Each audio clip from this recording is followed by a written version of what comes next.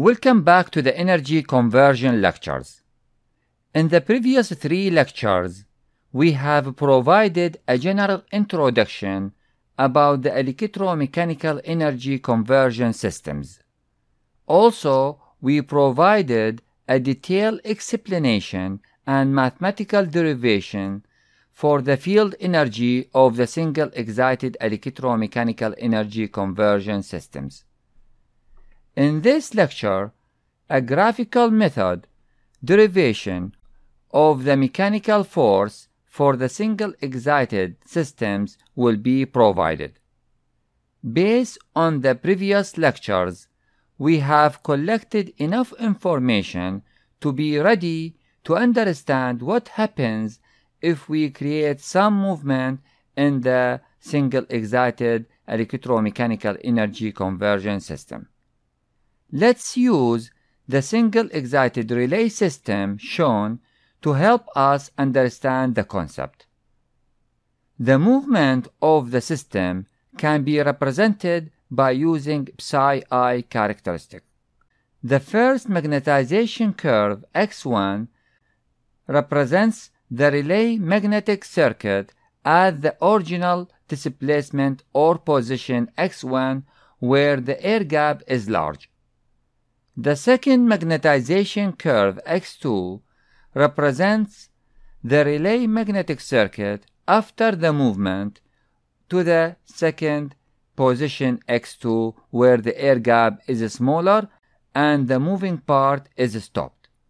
As mentioned before, the energy balanced equation dWe equal dWm plus dWf will be used to derive the mechanical energy relationship and then the force relationship.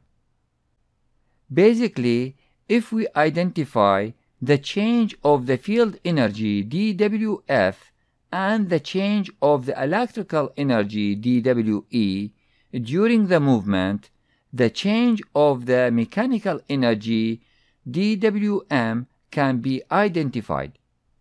Note that the change of these 3 energies will represent the change during the movement from the initial position x1 to the final position x2. Before going further in the mechanical movement explanation, at the beginning, let's first assume that the moving part is held fixed at position x1 and it is prevented from the movement. Now, if we apply an input voltage V, a current I will be flowing through the resistance R and the coil.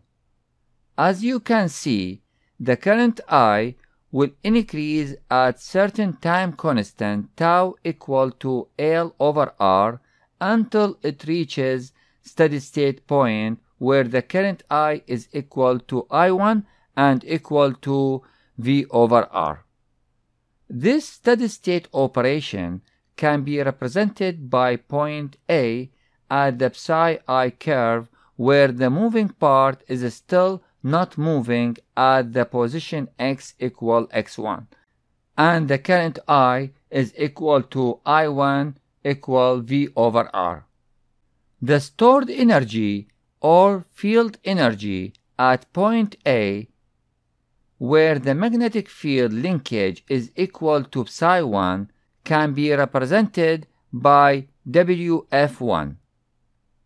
This stored energy can be calculated by integrating the element I d psi from 0 to psi1, and this will be equal to the area OABO.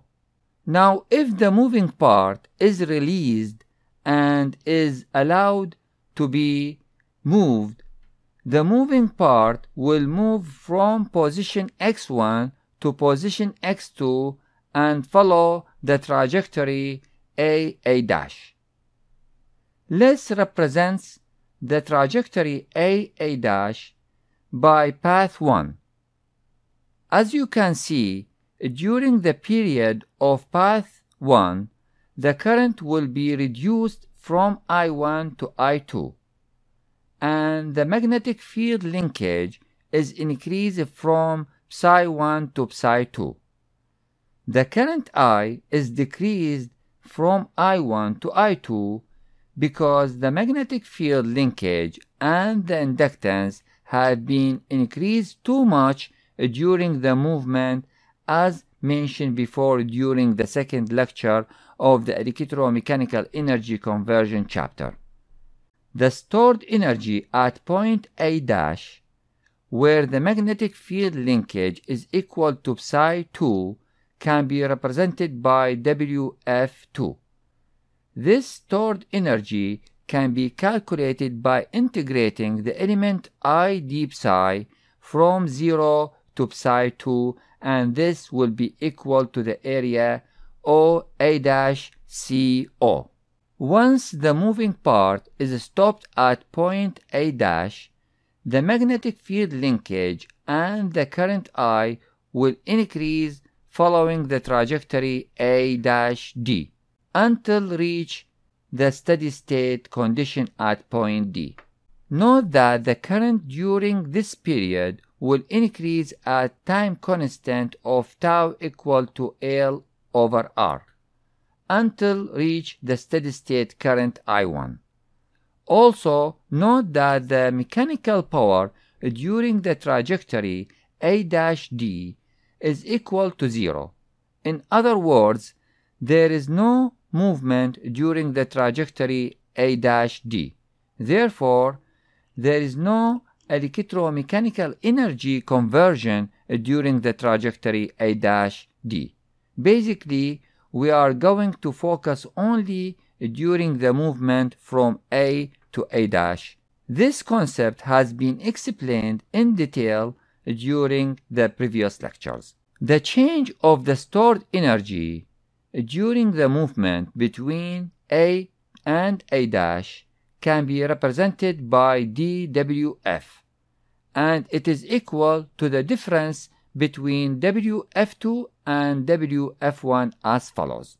Note that the change of the stored energy dWf represents the movement from x1 to x2 position, and it is equal to the difference between the two areas OA-CO and the area OABO.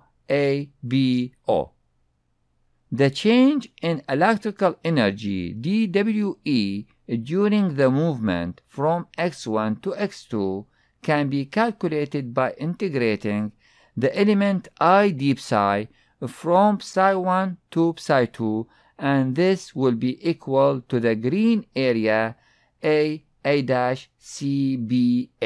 Now, since the change of the electrical energy dWe and the change of the stored energy dWf are already identified, the change of the mechanical energy dWm can be identified by reforming the balance equation as follows.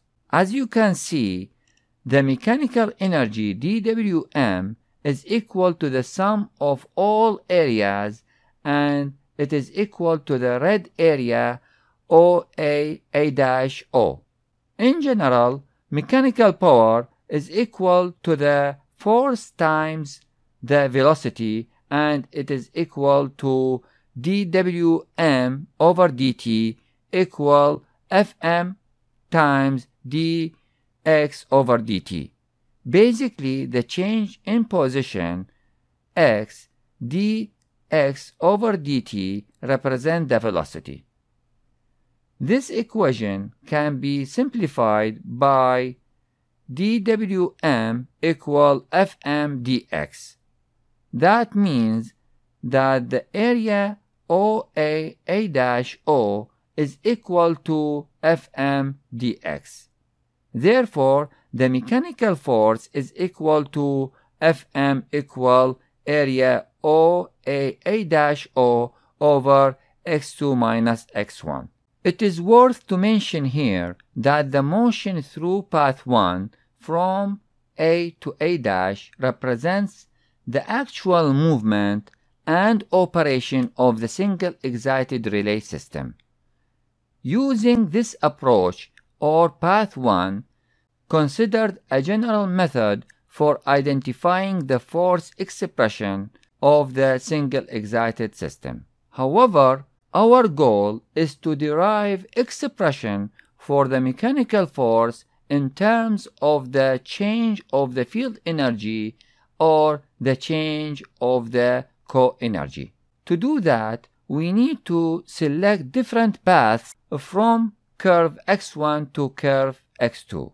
Note that any path or movement trajectory such as path 2 or path 3 from curve x1 to curve x2 can also meet and satisfy the balance equation dWe equal dWm plus dWf if the electromechanical energy conversion system is assumed to be lossless. In other words, if the electromechanical energy conversion system is assumed to be lossless, then any path from curve x1 to curve x2 is valid and satisfy the balance equation.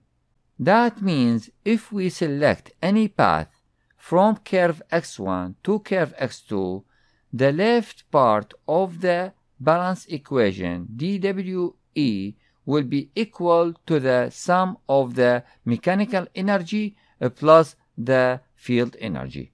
Based on this concept, we should be able to derive mechanical force expressions with respect to the change of field energy dWf or change of co-energy dWf dash using path 2 or path 3, as we will see later in the next lecture. Now, since the plan of the next lecture is to derive expressions for the mechanical force based on the change of the field energy dWf or the change of the co-energy dWf dash, therefore it is a good idea to know what are the main variables that impact the change of the field energy and the change of the co-energy during the movement from x1 to x2. In case of the change of the field energy, we have proved before during field energy lecture that the change in the field energy dWf is function to only one variable, which is the magnetic field linkage psi, when there is no movement. This relationship can be written as shown. However, when we have movement, the field energy will be function to two variables, the magnetic field linkage psi and the position x. This relationship can be derived using the energy balance equation as follows. As you can see, this equation tells us that the change of field energy dWf depends on two independent variables, the magnetic field linkage psi and the displacement or position x. Therefore, the change of field energy can also be expressed as follows. Now, in case of the co-energy, the change in co-energy is function to only one variable, which is the change of the current I when there is no movement. However, when we have movement, the co-energy will be function to two variables, the current I and the position x. This relationship can be derived by using the relationship between the field energy Wf and the co-energy Wf dash. This relationship is already explained in previous lectures. After some mathematical steps and simplification, the following equation can be achieved. As you can see, this equation tells us that the change of co-energy dWf dash depends on two independent variables, the current I and the displacement or position x. Therefore, the co-energy can be expressed as follows.